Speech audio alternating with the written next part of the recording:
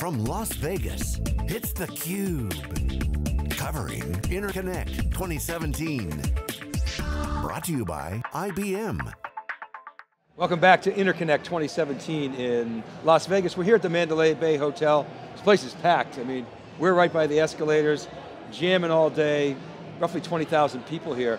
Mohammed Farooq is with me. He's the GM of the Cloud Brokerage Services under the GTS division of IBM. Mohammed, thanks very much for coming on theCUBE. Thank you very much, appreciate for having me here. So you're welcome. So we were talking, having a great conversation off camera about your history, coming over from India, getting an education in Oklahoma, doing startups, selling companies, and ultimately ending up at IBM. But let's start where you are today. Your role as GM of brokerage, cloud brokerage services. What does that entail? What does that mean, cloud brokerage services? Two things here, right? My role at IBM is one part of the question, and what is cloud brokerage is the second part. I'll start with cloud brokerage. Cloud brokerage is the concept that has emerged in the last 5 years, where as cloud services became one of the choices for consuming IT, the role of enterprise IT had to change from being a manager of technology to brokering what services businesses use either from internal IT or from external cloud providers. So the CIOs and the IT organization has had to take on the role of a broker. And effectively to play the role of IT broker, you need to really extend the current IT operating model, which is people, process, technology, and that had to be automated into a new platform that gave birth to the new requirement that you need a broker type technology and a platform where you can connect demand to supply. So demand can come from any business unit, either for infrastructure or applications or managed services. And you can connect it to the right supplier, just like manufacturing, just in time. And the CIO would optimize the demand and supply and make sure the right services are available to be pulled at the right time for the right user. So this is what Amazon has done. This is what Azure is doing. This is what software has done. Give access to IT services on demand. But can you aggregate that and provide a standard consumption operating model for the enterprise? That is the new broker role, and the brokerage platform from IBM basically enables that role for the enterprise. So is that software, is that an abstraction layer, a manager of managers, or is it people and process? It is both. It is an abstraction layer that connects to all cloud providers, internal or external. It has automated new processes for consumption, service management, and governance. And it creates new roles in the enterprise for IT organizations and business users. So it's a complete rethink of how IT operates. But importantly, it connects to the current processes. So that's where you can run hybrid IT. You can connect to ServiceNow, to the current ITIL processes in the enterprise. You can connect to the current governance dashboards, and you can connect to the current data centers, where your current applications are. So it connects to the current and it connects to the new world of automated self-service and brings it together. So, you go back 20, 25 years, this business that you're in now is a break-fix business that's totally transformed. Talk about the CIO. What's on his or her mind today? What should they be focused on? I think the CIO's role changes every 2 to 3 years. The areas of focus changes. Previously, they were in the business of building applications and managing it, and managing the infrastructure. Then the packaged applications came, SAP, Oracle. Then they were in the business of implementing it. Then they started building web applications again for a while and managing it. Now, we have SaaS, software as a service. So you can just rent an application, right? You are PaaS, you don't have to build middleware. You can rent it. You have infrastructure, you can rent it. Excuse me. So the CIO's role now The CIO's role now is how do I govern it? That's the priority. I don't have to go build it. I need to govern what I have very effectively. Second, I need to provide access to services that my business needs. And I need to do that at speed. Third, I need to be able to manage it, security-wise, compliance-wise, whether the data is staying in the right places, it's not being exposed. Because data breach is a big issue. My infrastructure doesn't have holes for security. It can scale. So the concerns of the CIO are now different. The risks are different. And that's a new role the broker is taking on. But the most important role for the CIOs right now is give me visibility into where my stuff is. It's in Amazon, Azure, SoftLayer. I've lost control of it. You tell me where it is, and it's very complex. Simplify this for me. It's interesting to hear you, Mohammed, talk about the CIO used to develop apps, and then commercial off-the-shelf applications came, and then the web apps, they started developing apps again, et cetera, that progression, and now there's SaaS. I wonder if I get your comment on this. The other sort of trend that we see, we talk about it all the time, is that the companies talk about digital transformation all the time. Part of that digital transformation is becoming SaaS companies. Every company is becoming a SaaS company. What's the role of a CIO in this new, I think Benioff said it, there'll be more SaaS companies from non-tech companies than tech companies. Right.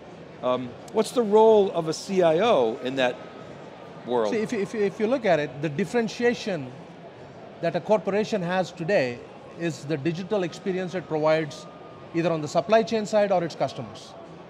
And those applications are custom SaaS applications that they're building. The CIO's role is to make sure it becomes the operator of SaaS apps. Yeah. Right? Whether internal or external. Yeah. So if his business units develop custom SaaS apps, either mobile apps or social media apps or analytics apps, those apps should be available and running and scalable in the cloud 24/7. So basically he becomes a SaaS operator. When you're a SaaS operator, you're also a governor. And industry is calling it hybrid cloud, many clouds, multi-clouds.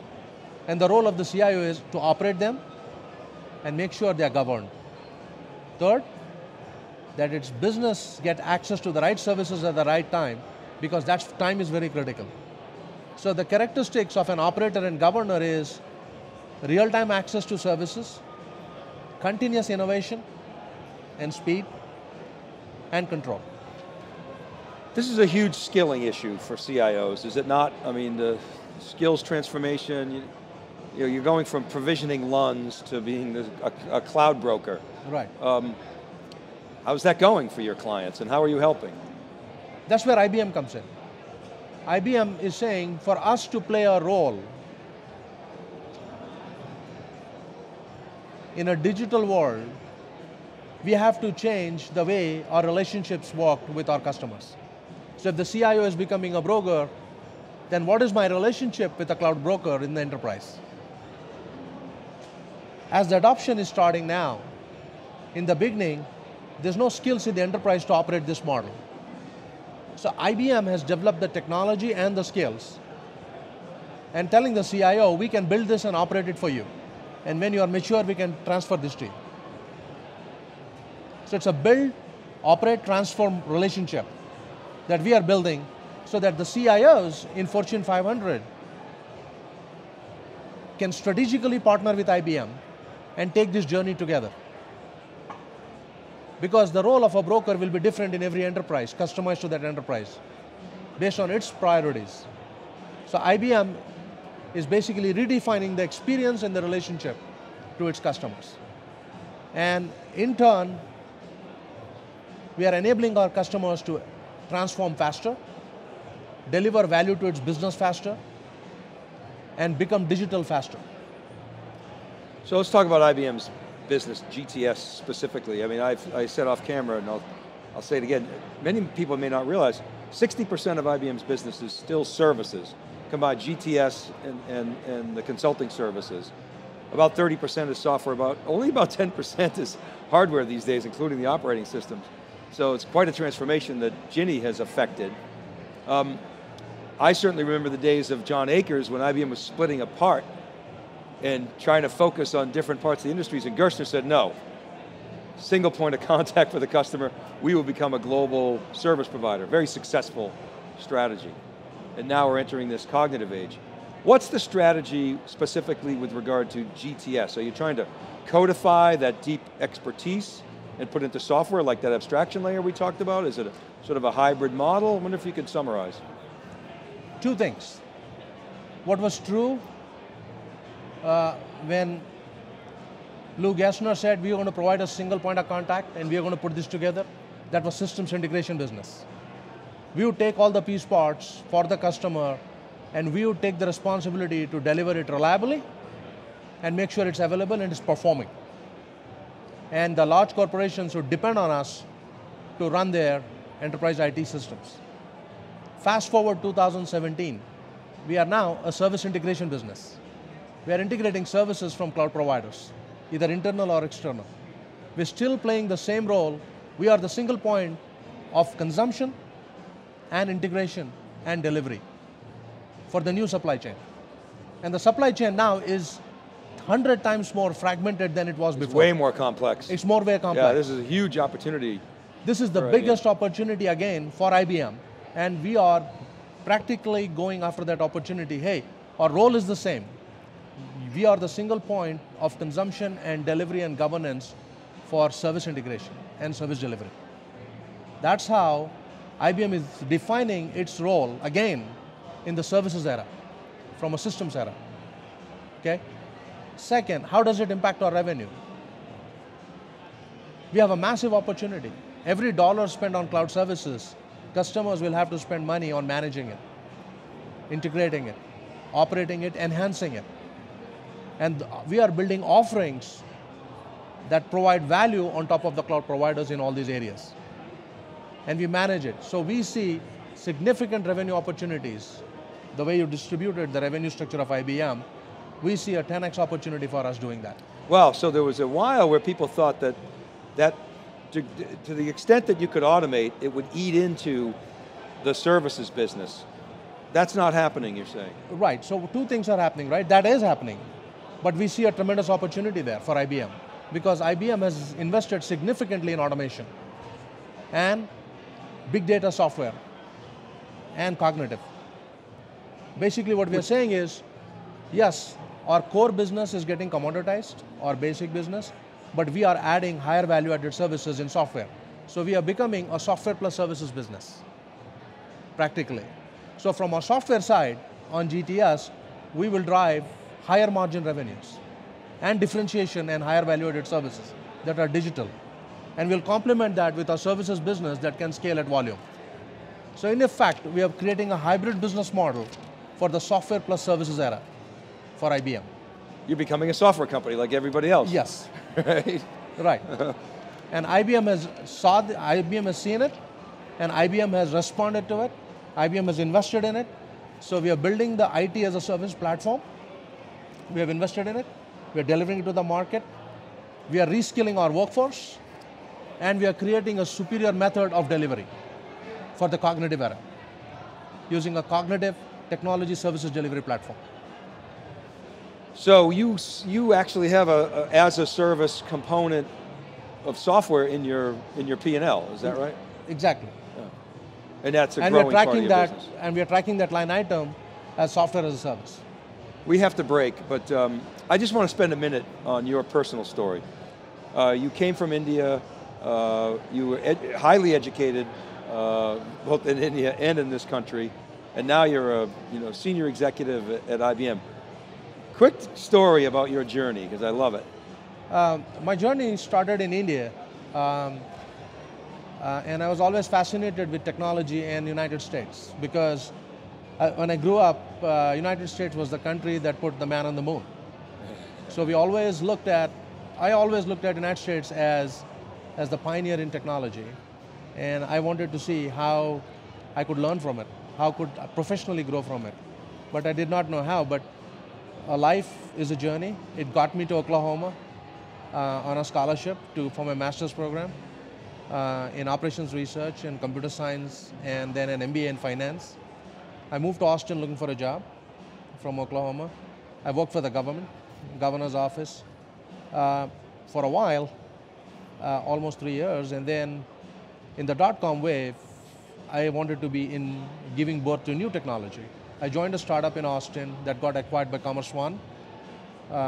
From there, the journey took me to working with SAP, to building their middleware platform, and then brought me back to Austin as the CTO for Texas again, where I worked very closely with IBM for managing the state's data centers and building the software platform using the SOA product line and the software portfolio from IBM. But what I realized during that time is really the nature of IT services, consumption and delivery will change with cloud. And it needs a new operating model for CIOs and CTOs. So I created a company by CIO for CIOs of how they would operate in a new utility model which combined CapEx and OpEx and which unified consumption across a very diverse supply chain. And this is 2007 timeframe, right? 2007 timeframe. Just before the downturn. Right. Right, perfect timing. Right. So leverage the tailwinds of cloud to build an operating model for hybrid, which is now being called hybrid, but was really a consumption-centric model and a supply chain model from manufacturing that I learned at Commerce One and SAP.